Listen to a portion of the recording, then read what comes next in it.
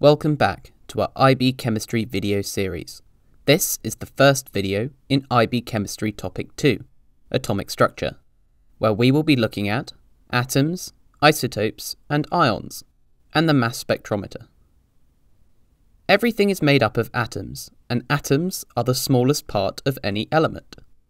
Each atom is composed of a dense positively charged nucleus surrounded by negatively charged electrons. The nucleus contains particles called nucleons, of which there are two types, named protons and neutrons. Remember, if the atom is neutral, the number of protons and electrons is always equal. The electrons are found orbiting the nucleus in regions of space known as orbitals. These orbitals are arranged into a hierarchy known as energy levels. This will be explored further in our second video in our IB Chemistry Topic 2 video series. When looking at the relative mass and charge of protons, neutrons and electrons, we can say that protons and neutrons have a relative mass of 1, and an electron, given that it is very small, has a relative mass of 1 over 2000, or 0.005. For relative charges, we say that the protons are positively charged, and so have a relative charge of +1. Neutrons are neutral, and so have a relative charge of 0, and electrons are negatively charged, and so have a relative charge of -1. As we can see, there are lots of components that make up atoms. So a set of notations are used to describe these components easily. Using X to denote any element, we can say that the mass number, given by the letter A, is equal to the number of nucleons, i.e. protons plus neutrons. The atomic number, given by the letter Z, is equal to the number of protons. And the charge, given by the letter N, indicates the ionic state of the atom, equal to the difference of protons and electrons, i.e. protons minus electrons. So, if we were to use the example of sodium, we would say that Na has a mass number of 23, a proton number of 11, and, given it is a neutral atom, a charge of 0.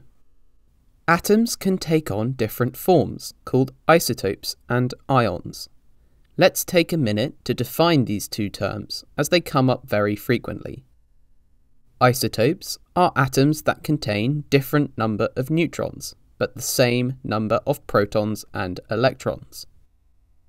They therefore have the same atomic number, but a different mass number. Let's look at the example of carbon, which is found as carbon-12 and carbon-14, among others. Carbon-12 has 6 neutrons, 6 protons and 6 electrons.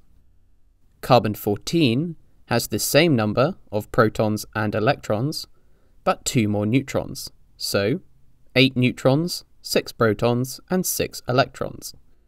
Remember, protons are what makes an atom a specific element, so 2 atoms with the same number of protons must be the same element.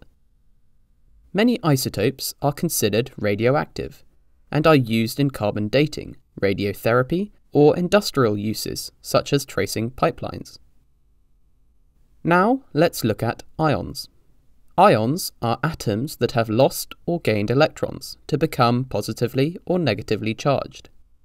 This means that the number of protons in an ion is not equal to the number of electrons. If an atom gains electrons, it becomes negatively charged, and if it loses electrons, it becomes positively charged.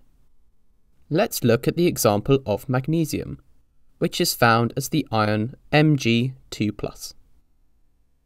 Magnesium-24 has an atomic number of 12 and a mass number of 24. So, it has 12 protons and 12 neutrons. As a neutral atom, the number of electrons equals the number of protons. Thus, it also has 12 electrons. Magnesium 2+ is still magnesium, so it will still have 12 protons and 12 neutrons. However, it has a 2+ charge, and so must have lost 2 electrons. Thus, the magnesium ion will only have 10 electrons. Now that you understand the definitions of isotopes and ions, let's quickly look at beryllium as one example to tie them all together. Beryllium-9 has an atomic number of 4 and a mass number of 9. Thus, it has 4 protons and 5 neutrons. As a neutral atom, the number of electrons equals the number of protons. Thus, it also has 4 electrons.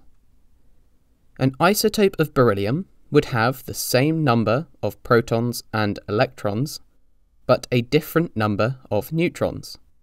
So, beryllium-10 is an isotope of beryllium with 1 more neutron. An ion of beryllium would have the same number of protons and neutrons, but a different number of electrons. So, beryllium-2+ is an ion of beryllium that has lost 2 electrons.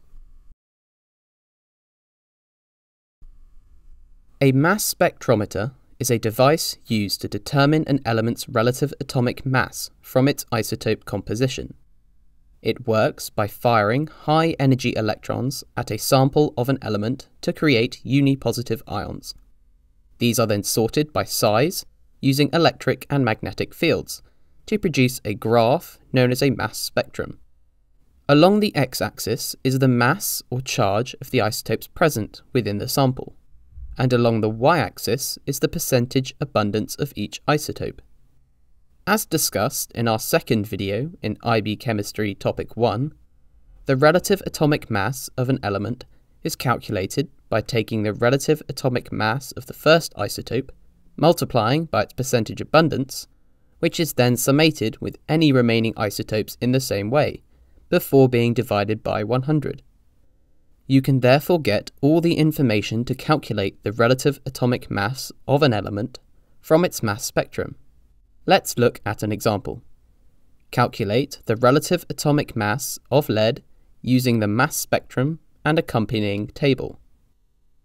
We can see in the mass spectrum that there are 4 main isotopes contained within this sample: 204, 206, 207 and 208. The percentage abundance of each isotope is provided in the table to the right. Therefore, using the formula, we can say that the relative atomic mass for lead would be the sum of each of the isotopes' mass multiplied by their percentage abundance divided by 100. This gives 207.2 grams per mole. Mass spectrometry will be explored in greater depth in Topic 11 of the IB Chemistry syllabus during spectroscopic identification of compounds, especially for the higher level syllabus. We hope you enjoyed the first video in our IB Chemistry Topic 2 video series. Check out our notes, flashcards and questions on our website to reinforce your understanding from this video.